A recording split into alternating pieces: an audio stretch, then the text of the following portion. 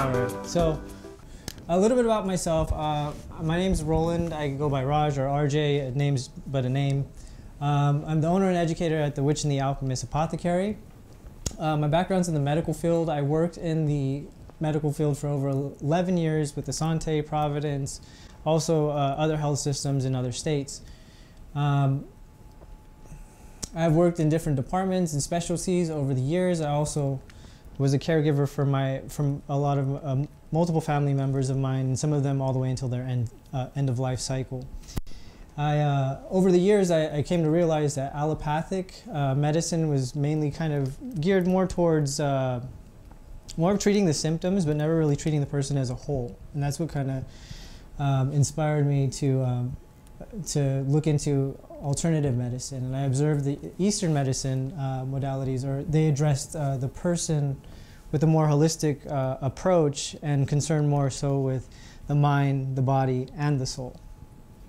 And so with that, it inspired me to open up my own apothecary and share the information and knowledge, and ultimately give back to the community and present that, as much knowledge as I can, and just make it available. I want to help others, whether it be families with loved ones that are ill, or those just wanting to have a holistic approach of well-being, to well-being. Anyways, like I said, I love sharing knowledge. Hello. Hello. And I hope it ignites the same passion within you, and then you pay it forward and go out there and share this information with others. Like I said, it's ultimately to spread knowledge to the community and spark interest. And if everybody knew how to remedy a cold without having to, lean so heavy on pharmaceuticals, or if, we connected more with nature and embraced her healing, beauty and all she has to offer there, I believe we can all kind of heal collectively if we all kind of got together and did that, I really did would like to explore like all the medicinal properties of these plants and kind of go in depth. However, I did want to also make it to where it was easy to digest and kind of a quick little bit of information. So that way everybody can kind of find some interest in it. I will be diving more into a class actually this winter, kind of going over a lot more of the medicinal properties of some of the plants that I'm showing tonight, and that they'll a little bit of their medicinal properties, their history, and kind of so forth. So if anybody wants to get with me afterwards, we can talk after the presentation here. So I do want to put it out there that there is a disclaimer, obviously for legal reasons and CYA. You just want to make sure that you're exploring responsibly. There's plenty to see off on the roadsides and busy streets or busy places that may not be that favorable to pull off to and not safe. So I do assure you though that there's plenty of places that I've explored. Come on in. Hi. And that I've explored that are safer to find these plants in location. I mean, and kind of find the plants there. Sorry. Although it is mentioned that some of these plants are edible, it is your responsibility to do your research. Parks, city limits, country roadsides, most of these places spray with pesticides or herbicides. And so, I would really hate for anybody to, take the information from here and then go and try something that, is laced with chemicals. And so,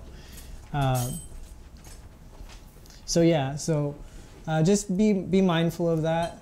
I got to say that I'm not a physician, nor am I giving medical advice or diagnosing to diagnose, treat, cure any disease or ailment. All knowledge shared here is solely for educational purposes. And some of these plants that are referenced here, if you're going to consume them, just I would say consult your doctor.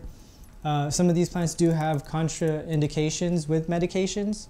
And so you want to make sure that you're not, you just want to make sure that you're safe if you are taking like blood pressure medications or antidepressants or anything like that. So And then just ethically foraging. It's not really a disclaimer, but just making sure that you are mindful. Sometimes you don't have to harvest an entire plant. You can take just a little bit and leave the rest so others can enjoy it. The other thing with that is that being mindful of like when you're harvesting, because certain plants, during their seeding time, you don't want to clip the next generation off and take it home with you. You want to make sure that there's enough for everybody, and it keeps going. So, all right. So there's two terms that I'm going to use, and it's indigenous plants and postmodern indigenous, which I don't know if that's the actual word, but it kind of fits the bill. So basically, indigenous plants are the plants that are natural to the land. And then postmodern indigenous are the plants that are either have been brought here for cultivation or have trekked in here somehow and then have planted roots and now are pretty much modern day, this is their home in Oregon. So, okay. Now, I'm going to jump right into it. So I did, like I said, I put a little bit of thought into how I was going to present this and how it was going to be enough information, but at the same time a good format for me to provide that. So it goes the way that the format is. It's going to be location, season, description, and medicinal properties. And I'll probably just kind of ad-lib most of this, but I'll try to stick to it. So if you're reading it, so the first one in regards to being indigenous to Oregon is wild yarrow.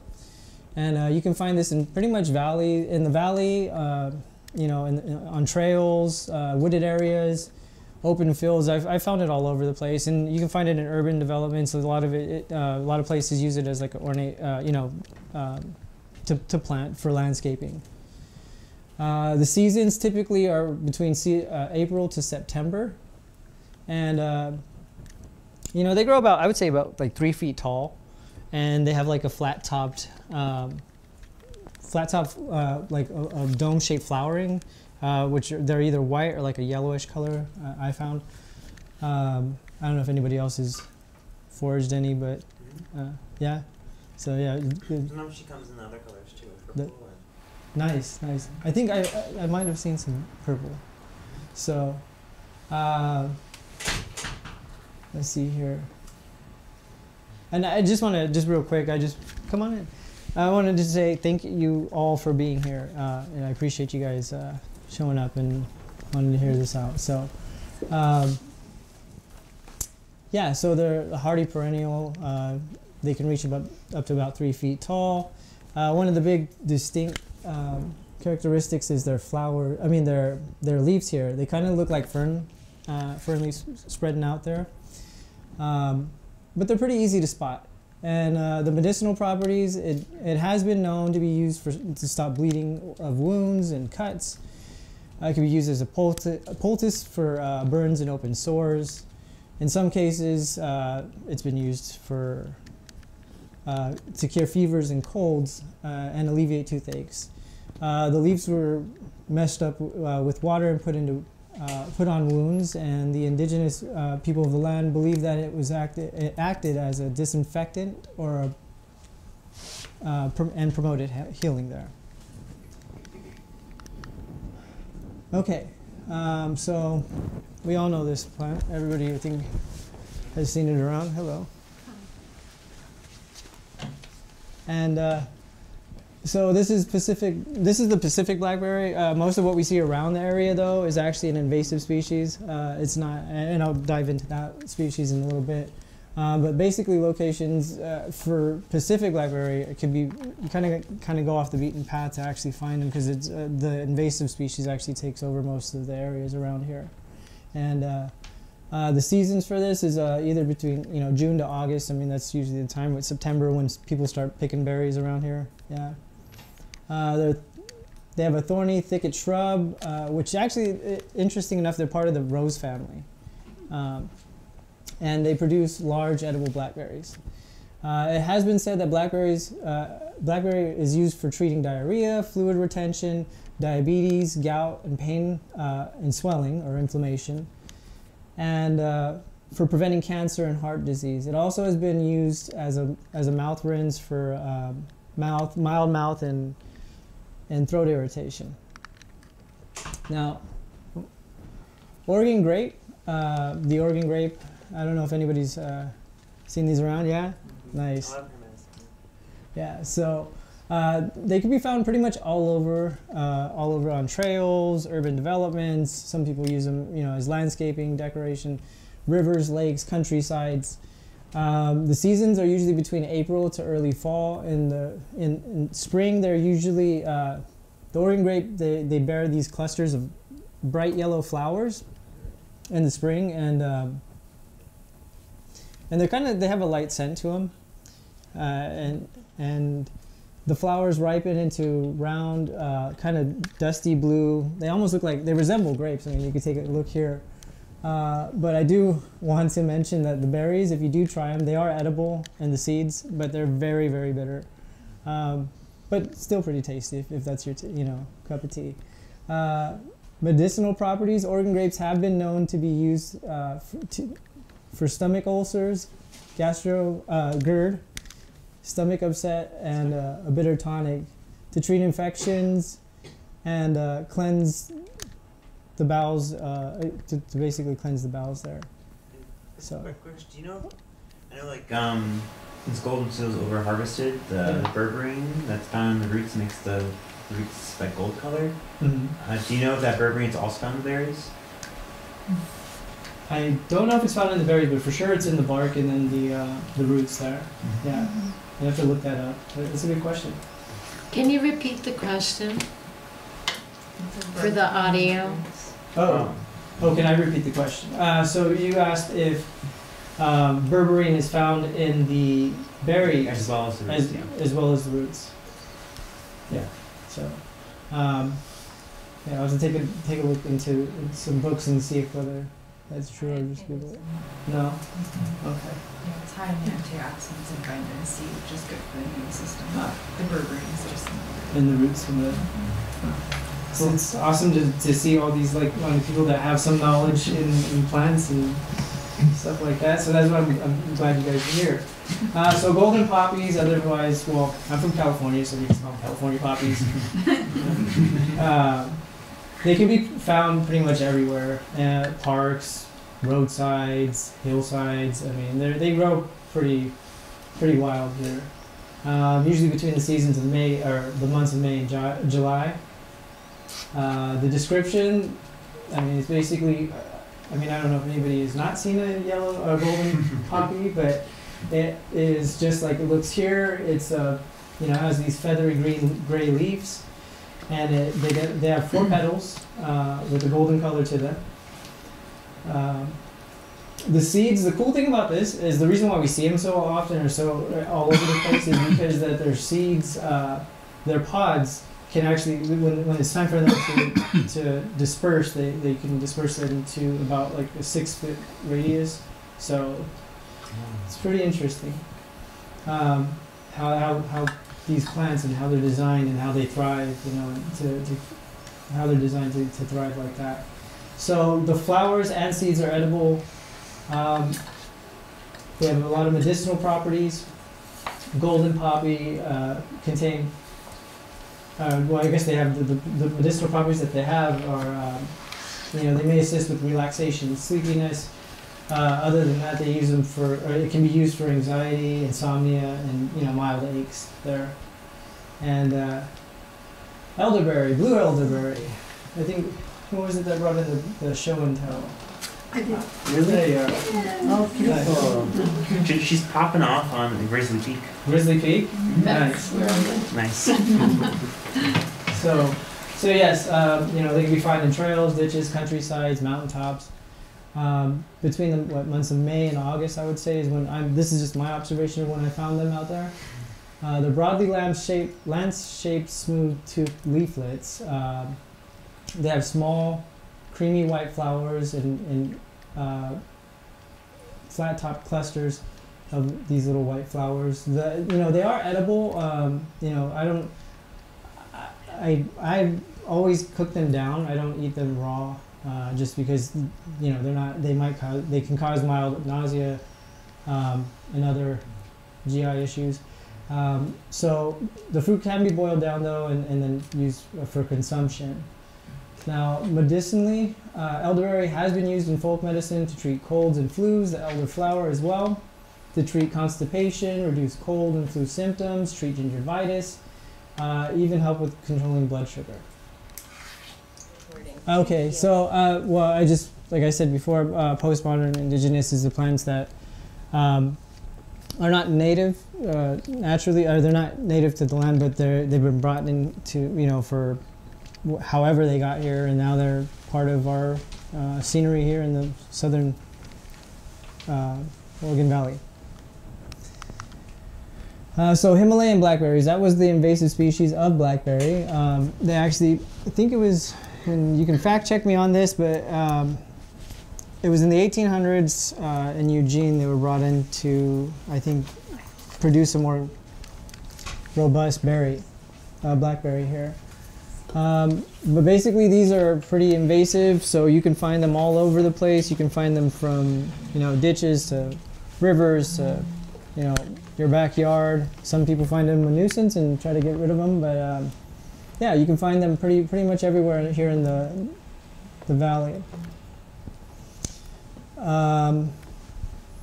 They do have a large heart-shaped leaf, deep purple, black colored berries when ripe. They're full of antioxidants, vitamins, and minerals found in, that are found in these blackberries. Deliver a variety of health benefits. Antioxidants such as anthocyanins hold many anti-inflammatory and antimicrobial properties there. Lemon balm. I'm pretty sure people, I don't know if you've seen that around the way here as well, but it grows in a few different locations. I mean, it grows in a lot of different places. I mean, I found it in parks. I found it by the riverside. I've found them on trails, urban developments. I've seen them growing out of concrete by the car wash. They're pretty invasive. They usually come out around like April to June. They're a pretty bushy plant. They maybe about like 2 feet tall. They grow pretty wide, they spread out, and they have like a very they're part of the mint family, and they have square stems. So that's one distinguishing mark of lemon balm, or of the lemon balm. And they have like a lemony scent to them when you rub them in your hands. There, I don't know if anybody has experienced that. The medicinal properties, lemon balm was used traditionally in traditional medicine for nervousness, anxiety, insomnia, menstrual irregulations, and it is considered an invasive species. Mullen, right? Yeah, it is pretty cool. I would say that I've had a pretty cool experience, and all these are pretty much experiences that I've had. I mean, when I'm giving these descriptions, it's just pretty much what I've gathered from the field, like from working out, being out there and foraging. So they can be found pretty much in the valley, in the parks. I've seen them over there by Emigrant Lake in the fields closest to the cemetery. I don't know the name of it. I'm fairly new to the area, but yeah, it's been out there just growing wild. And I don't know if anybody's ever touched mullein before, but it kind of threw me off the first time because I didn't expect it to feel like velvet or like a fabric-y material. It was pretty fuzzy, and that's kind of one of its distinguishing marks. There's another plant similar to it that has that feel when on the leaves there.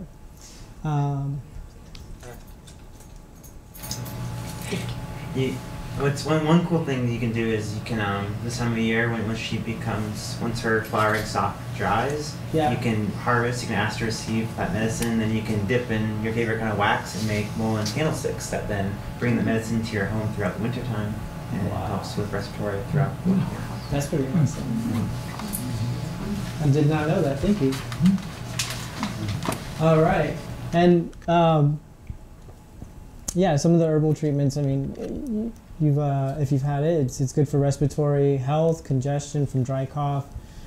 The flower is, the flower itself is used for remedying earaches as well, or ear infections. So I didn't know that everybody kind of has a bit of a prerequisite or had a bit of knowledge when it comes to herbs and plants around here, and definitely I try to make it for everybody. Next time I'll make it a little bit more robust with information. I'm learning last year. Yeah, so hopefully it's just not repetitive for some or not enough there. But mugwort, this is actually one of the first plants I discovered here in Oregon, and it's like, I don't know, I fell in love with it, with its scent. It has a very distinguished smell to it. They say, I mean, the information I got to describe it was bittersweet, but I mean, it has a very distinct smell to it. I found that most of the places where I've discovered mugwort is either, you know, up in the mountains, on the hillsides, usually rocky areas, sometimes on the outskirts of like farmland, and you know, and that's from here to, like, you know, going from the back roads all the way down out towards Central Point. I found it all over the place there, so it's been pretty cool discovering that. The leaves of the mugwort, they have a green upper surface and a white kind of gray hairy underside. Back in the Middle Ages, mugwort was known as mother of herbs, and that's just a little bit of info. The medicinal properties, obviously mugwort has been used in traditional medicine for a variety of purposes, including digestive issues, irregular menstruum, and high blood pressure. And Yeah, just to share that she was one of my first loves too when it comes to herbalism, and nice. Through dream work and so she helps with dreams. And our Polish ancestors, my mom and I share Polish roots.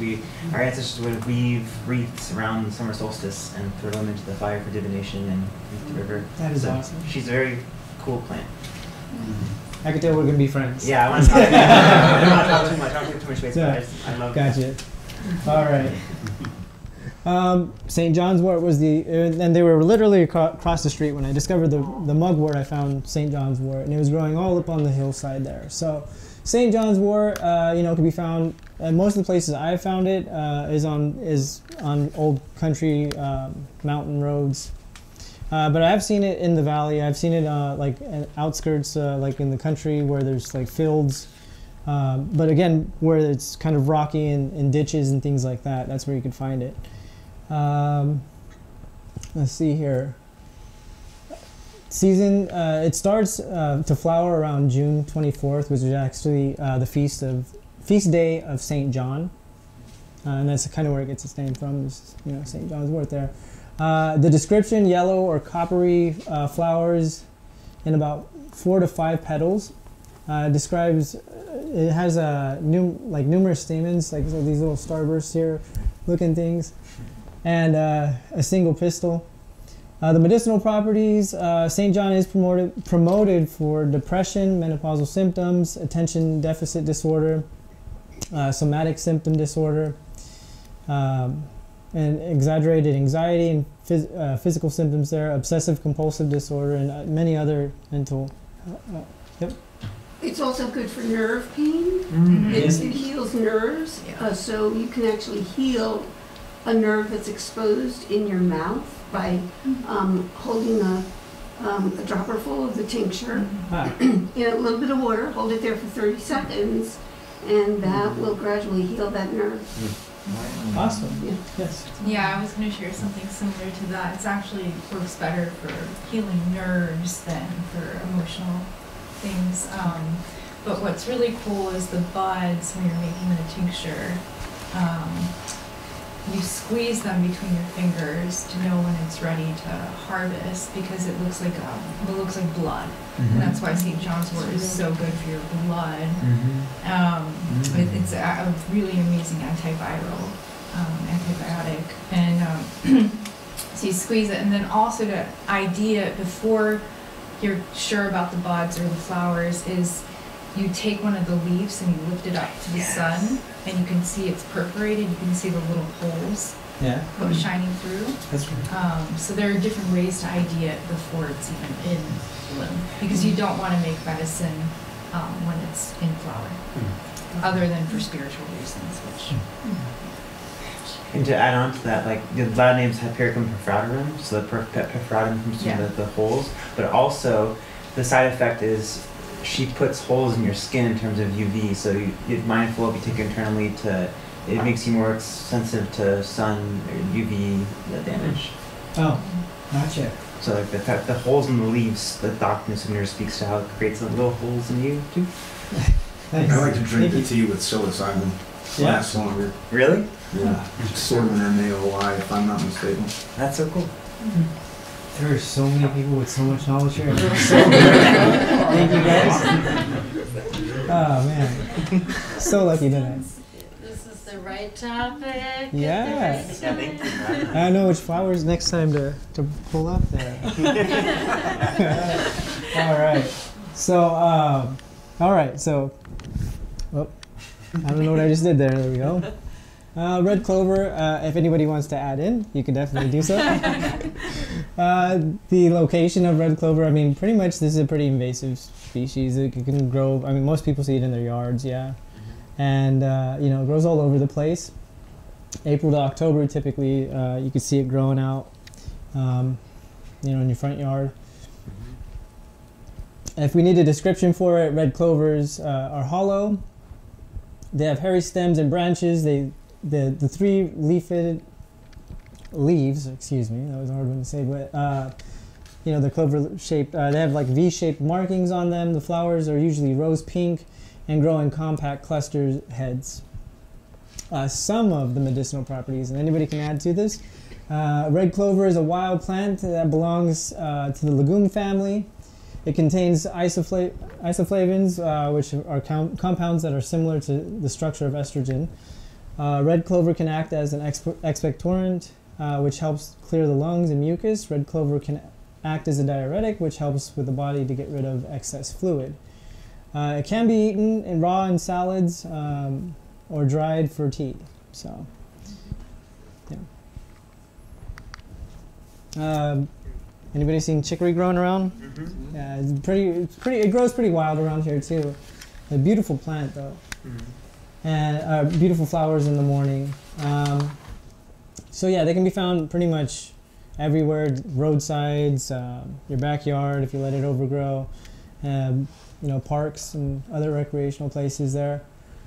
Seasons between July to September. Let's see here. The flower heads of chicory emerge along the stems like a light blue-white color. Base leaves kind of resemble those of dandelion leaves, so they're you know, kind of big there. The root of the plant can be boiled down after it's been roasted, boiled down, and you can make coffee with it, which seems to be pretty popular now.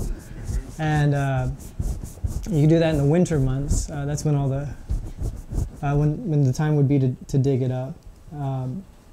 It has a similar taste, flavor to coffee, but doesn't have any of the caffeine. So, herbal treatments the medicinal properties of this could be an herbal treatment for everyday ailments, such as tonic for appetite stimulation, and it can help treatment with gallstones, gastronitis, sinus problems, and cuts and bruises.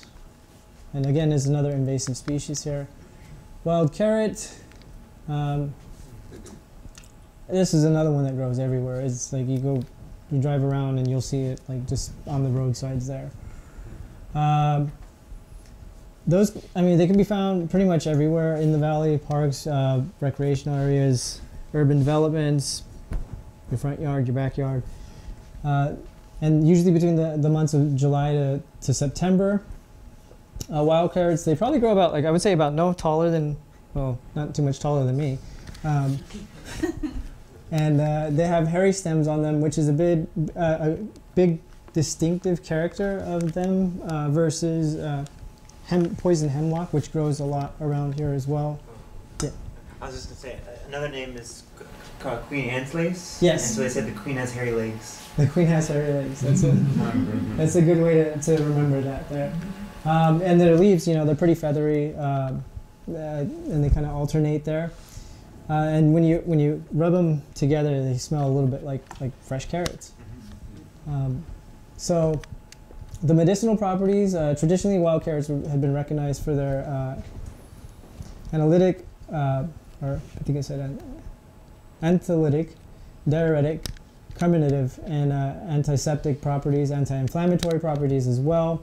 I haven't experienced any of those or used them for medicine-wise. I just eat them. They're, you know, it's like a wild root, so you want to dig it up if you do try it, and that's you know, obviously make sure you're identifying it correctly, because like I said, go ahead. Just a quick question about what does carminative mean? Carminative? Yes. Yeah. What is antilytic? Yeah, that one. I have to double check. Yeah. Stones. I think it's, I think it breaks up stones. But a good way to identify that plant is if you look at the center of the flower, there'll be a different colored flower in the Yeah, center. like almost a red or red dot. Yeah, yeah. And it's also, I think, a purgative, so you gotta be careful with eating it.